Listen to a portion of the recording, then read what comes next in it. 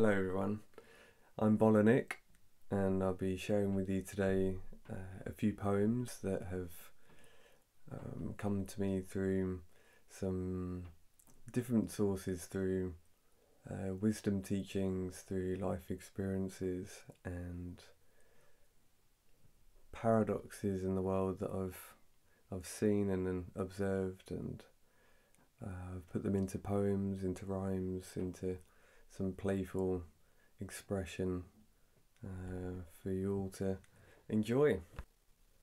This first poem I'd like to share with you is about the reflection of the world. I have been studying shamanism, and one of the reflections, one of the ways in which they see the world, and particularly the environment around them, they see there's constant messages being given to us. And in this poem I wished to share the idea of the relevance of animals and creatures that come into our experience. Maybe they can appear at fortuitous moments, or in moments of sadness, or maybe a creature appears to you in a place you wouldn't expect to see it. I like to look at these moments as a message of sorts from the universe. The animal or the creature, the experience has a meaning attached. Maybe the animal's characteristics, maybe some of the ways in which they live their lives can be a reflection for us to see how we can learn from these great creatures and this perfection of nature, and how the animal lives its life, how it adapts and survives and thrives. Animal totem. What's the meaning of a spider that crawls up beside you in symbol and metaphor? When we search for the truth, life will give us the proof that life is a reflection for sure. So when the eagle flies low, we have the tools to know what the mirror is saying at its core. Keep those eyes to the skies and keep asking those questions why, to watch your consciousness fly forevermore. The next poem I'd like to share with you is a special poem for me and my journey. It was inspired by the connection I had with the mother of my children. We met at a non-dual tantric yoga school, and the idea of the consciousness of oneness, the experience of profound connection, and the love that was felt during that period of time in my life was expressed, particularly to the mother of my children in this poem. So this is a special one I hope you enjoy. Love will set us free. On the date of 888, known as the Lion's Gate, I found a peace inside of me. Love flowed out for eternity.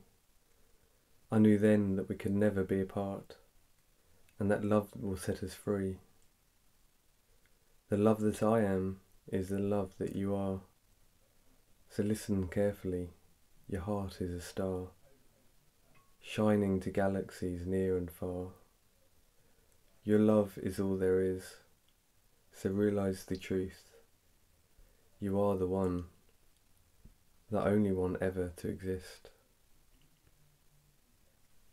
This next poem was inspired by the 7 Hermetic principles. which I've been studying over different periods. I pick up the text and consider its teachings, and at some point I had the inspiration to see if I could turn these principles into poems. So there's 7 in total, and I'd like to share with you the law of correspondence. The principle of correspondence might seem like nonsense until you look a little closer. As above, so below is how this law flows. This paradox is the unknown to the known. So everything is connected, there is no doubt, when you follow this truth, as within, so without. So study the planets and those tiny atoms to find the same patterns, moving like Saturn. Wisdom full to the brim, the great Hermes was him, connecting the micro and macrocosm.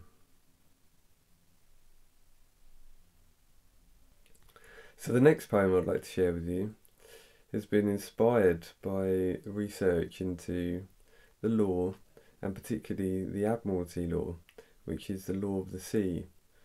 And the poem in essence describes the lay of the land doesn't quite work because it's the lay of the sea that's on the land. There's a system in place which basically traps us into a system that we have been signed up to through the birth certificate. So I felt to write a poem, or the poem appeared to come to life as I put pen to paper,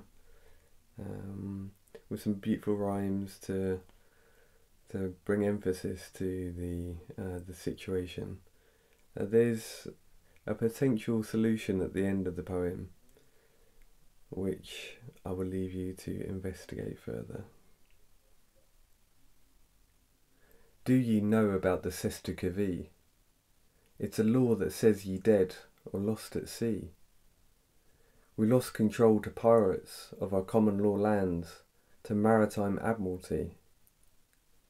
So when ye stand up in court and shout ye name out forth, it's not an advisable place to be. You've just docked your vessel in a dock in foreign territory. It's a trick, it's a trap, it's a total fraud. Ignore their letters, don't walk through those doors. Get off their ships, get out of their seas, vacate their riverbanks and fake currencies. I spell ye some great advice.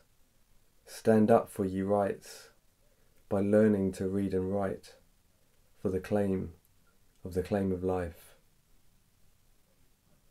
This next poem I'm sharing with you is a sweet little wisdom, a poem of wisdom. It's suggesting, it's inviting the reader to recognize the godliness within, recognizing the limited nature of words and labels, to acknowledge this omnipresent ineffableness of our being.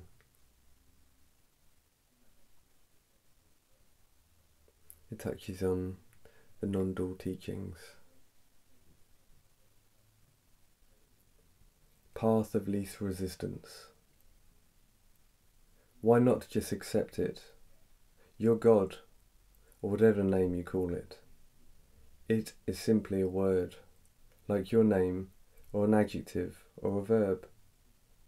Now is the time to see it. You're the creator of this whole existence. You're all peoples, you're all planets, you're even the distance. You ask, how can that be? I ask, who is that which sees? Now follow this path of least resistance. This last poem I'm sharing with you is another sweet number. Again, it's connecting the words with our experience, the poetic nature of words, and the mirror-like nature of reality. The poet becomes the poem. There's something poetic about the ways of the world and the language to describe it.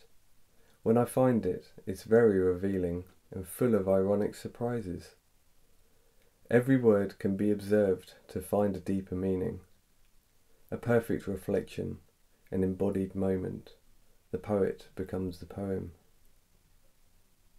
Thank you very much for listening. I'm Bolon Ik.